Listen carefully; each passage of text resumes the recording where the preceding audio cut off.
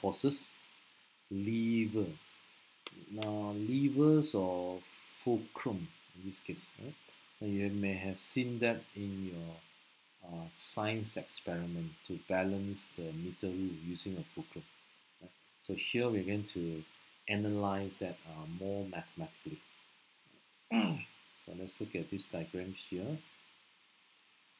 We have two common lever configurations which are shown down here. So let's assume that you have this system here with the pivot given by this fulcrum. And then at the fulcrum there, it will always produce a reaction force due to Newton's third law. And then there is a force here that we are going to apply, given as F. And then we're going to put a load here that has a weight of W. This load is located about A distance from the pivot. The total length of this plank or lever is L. Okay, by making assumptions that it is in equilibrium, therefore we can apply the principle of moment. Now identify how many forces involved here. So they are basically like one force here. We have another force here. So, right? Okay. So two forces acting on the plank itself. I think in this case we sort of make an assumption the lever here is quite light. It's quite light. If it is not light, then you might have to consider the weight for the lever itself. So here we omit the weight of the lever. We are only considering the turning effect due to this force F and W here. Now, based on this situation, we can see that this force F will produce a counterclockwise, whereby this weight W will produce a clockwise. We know that it is in equilibrium, therefore it should satisfy the principle of moment that gives us resultant moment equal to 0. Now you can see that this force here would produce, the distance here is L minus A. So the counterclockwise moment given by this section must be the same as a clockwise moment given by WA. And then if you rearrange that, we notice that the force applied here must be given by this relationship. Now bear in mind, I need to stress out again, we are making assumptions that the weight of the lever can be neglected. That's how we end up here. Right? Okay, let me clean this up. I'm going to move down further. So type 2 lever. We can also have a second type of lever that work in such a way, where the fulcrum is being placed at the end. You have a load here, and then the force applied is given by F here. By going through the same principle of moment, the resultant moment must be equal to 0. Now we found that this is the equations that we have. Okay. Now the advantage of using lever type 2 is here. Because the value for A here, you can see the distance A is much more smaller than L. And therefore, the force that you need to apply is much more smaller than the load that you are trying to lift up in this case. So this is a very good physics strategy and mathematical strategy to actually lift a very heavy weight in this case. Alright. Okay, now that's for the principle of lever based on principle of moment. The following example. Now this example describes the single force equivalence to P and Q in each of these cases. in case number 1, we have a force P in Q, which is acting on this object along the line that passes through the pivot at O. Right? Now the force P is located at a perpendicular distance of A, whereby force Q is located at a perpendicular distance of A plus B. Just to recap, a system in equilibrium must satisfy two conditions. The first one being the resultant force in any direction must be equal to 0. The second condition states that the resultant moment about any pivot must be equal to 0. Right, now let's try to apply that. The only situation that we are not sure of is whether this particular system is in equilibrium. So let's try not to make assumption it is in equilibrium. We just try to find out its resultant force. So let's start with number 1, resultant force.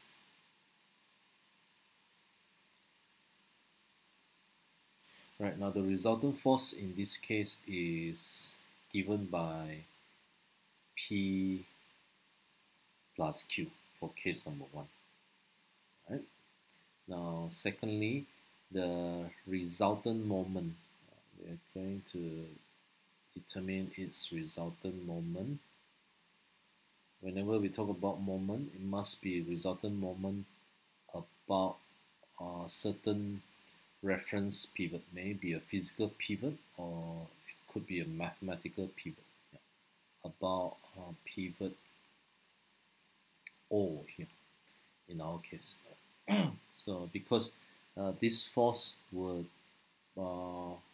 produce a turning effect counterclockwise, whereby the force Q would also produce counterclockwise turning effect.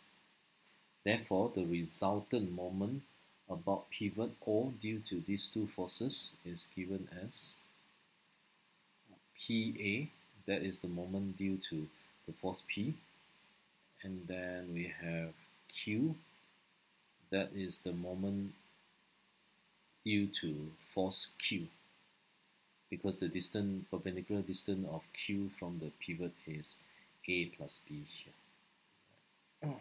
So that is the conditions that we have currently. Now we need to describe in each of these cases its magnitude. Describe a single force equivalence to P and Q with its magnitude, and then line of action. So what it means is if we are going to ensure that this system is in equilibrium, we must apply a single force. A single force, take for instance, that single force can be located somewhere here. Let's call that a single force F. And then that single force F will be located at a perpendicular distance x from the single force F. Now that's our assumptions of the single force F that has a potential to make this system to reach an equilibrium condition. Right.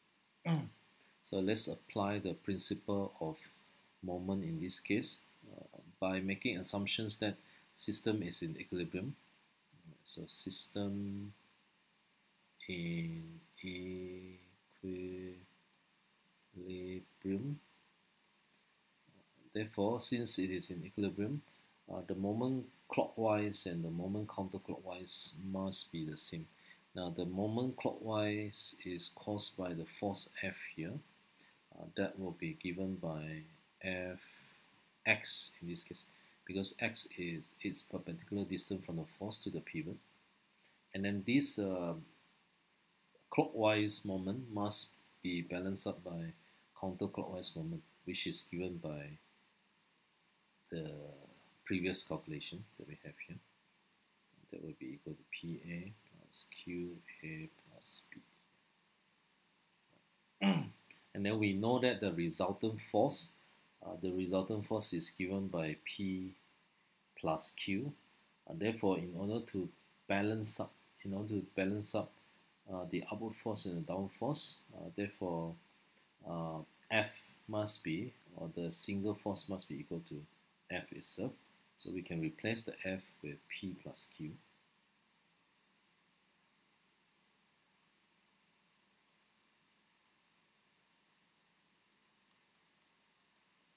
All right. And then finally, we can write down the line of action. So how far is the single force need to be positioned so that the system will be in equilibrium? That will be given as this divided by P plus Q. So this X will give us the position of the line of action in this case. And then the single magnitude of the force is given by F, which is indicated as the total of upward forces, P plus Q. Okay, now that is the end for case 1. Now let's continue on with case number 2. Case 2. And, case 2, not much different. The only thing changed here is the direction of the force for Q is acting downward now. Now we're going to repeat the same procedure. The first one being the resultant, let's calculate the resultant force. So the resultant force in this case would be given as P minus Q then, right? So we are making assumptions that forces going upward is positive, forces going downward is negative. So the sum of these two forces will give us the resultant force. Now number 2, we're going to calculate the resultant moment. Right, now resultant moment, again you need to remind yourself resultant moment about the pivot about O. I'll make it short here. And then this would be given as, now this time P would produce a turning effect counterclockwise, whereas Q would produce a turning effect clockwise. So since the direction is different, therefore we need to take into account the positive and negative sign for these two moments. Right? So in this case, we have PA, because Q is turning the other side, so we have minus QA plus B here. Right, now that will be our resultant moment about O here. Okay, and then now its magnitude, the single force where we can exert onto the system so that it is in equilibrium. Again, in this case, you can make assumptions, assuming that that single force is acting almost the same positions like before. We will also label this, in this case, we will label it as Y though. Don't want to make it the same. This one I'll label it F2 then, just to make a difference. Therefore, in this case, we can say that the resultant force given by F2, the single resultant force F2 is given by P minus Q.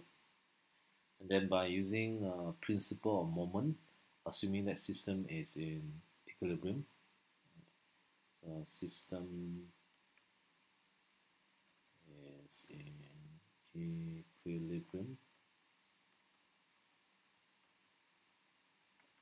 Therefore, we can conclude that moment clockwise must be the same as moment counterclockwise. So in this case, we have a Y in this case, and then that must be the same as, because the direction, if you draw your force F2 in such a way, then we will write as negative though. In this case, the moment due to this force as negative. and then that would be the same as the resultant moment that we have obtained here, which is PA minus QA plus B here. So the resultant moment due to that single force must be the same as the resultant moment caused by both the force P and Q. So from here, we can finalize that as, now we can change the sign though. In this case, let me put it as negative first.